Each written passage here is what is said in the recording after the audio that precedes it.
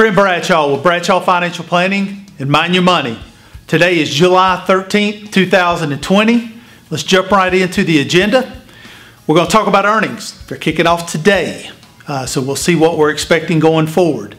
Secondly, let's take a look at the S&P 500. Let's talk about that index and how important just 5 stocks are.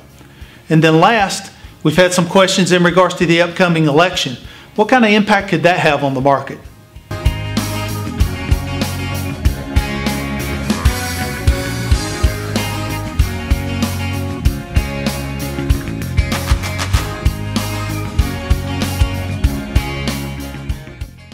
All right, before we start, make sure you join our social media pages with Facebook, YouTube, LinkedIn, and Twitter.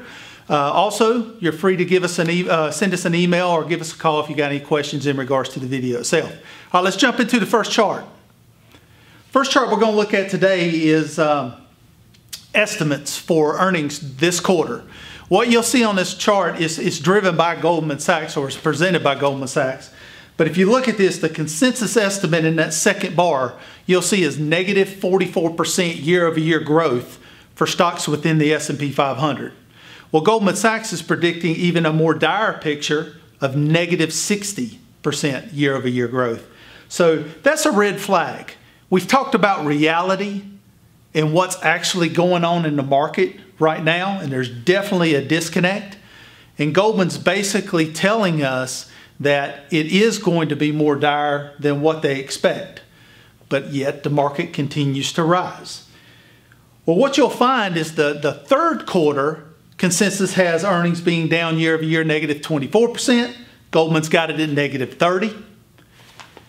For the fourth quarter, consensus, negative 14%. Goldman has it at negative 17. But look in the bottom right-hand part of this chart, and I'll have it circled. What you're seeing is the estimates by Goldman Sachs are for $115 worth of earnings for the S&P 500 right now, which trades currently around the 3,200 level. Well, if you take that 3,200 and divide it by 115, you get a price to earnings ratio in the high 20s, close to 30. Well, historically, the price to earnings ratio for the S&P 500 on average is around 16.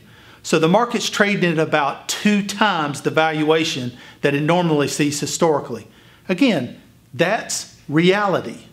And it's a little concerning right now. We've got to keep an eye on this, because we'll jump into the next slide and talk a little bit about this. Look at the S&P 500. And you'll see a set of numbers on here, but we're going to look at the top 5 stocks within the S&P 500. They make up almost 1/4 of that entire index.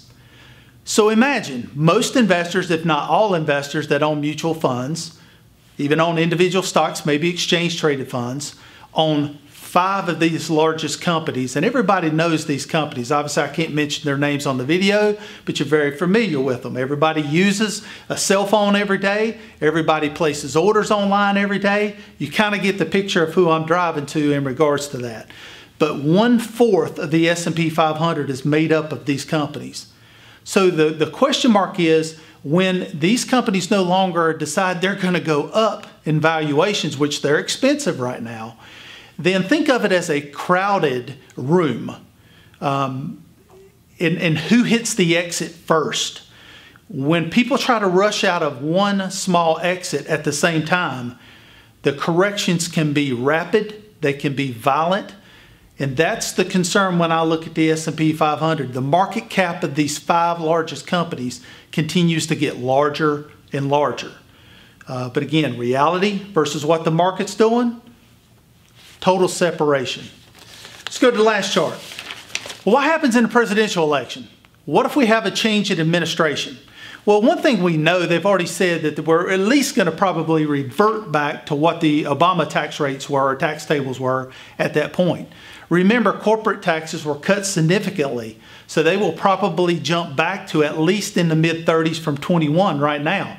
That's going to cause, as you'll see on the right side of this chart, estimated earnings for 2021 going from 170 per share on the S&P 500 down to 150. It's almost a cut of 20% in earnings just with the modification of the tax tables and the corporate tax rates. It's definitely something we're paying attention to. Will the market react on it? We don't know, but the closer we get to the election, I've got to think that's going to put some pressure on the market. If you've got any questions or concerns with what we talked about today, like I said, give us a call, shoot us an email.